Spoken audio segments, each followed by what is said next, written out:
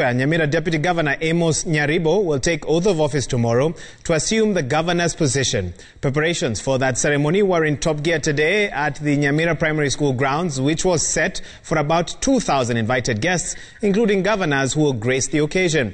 Nyaribo assumes the county's top office after the death of former Governor John Nyagarama, who passed on due to COVID-19 related complications.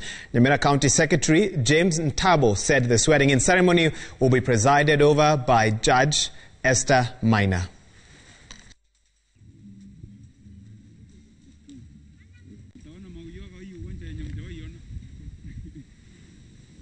The venue has been secured, is prepared. As we speak, tents are being pitched, and necessary sanitation and fumigation is also taking place. And we are preparing to host some substantial number of people. People have taken positions in terms of responsibilities and assignments. So the venue is ready. We are ready for tomorrow.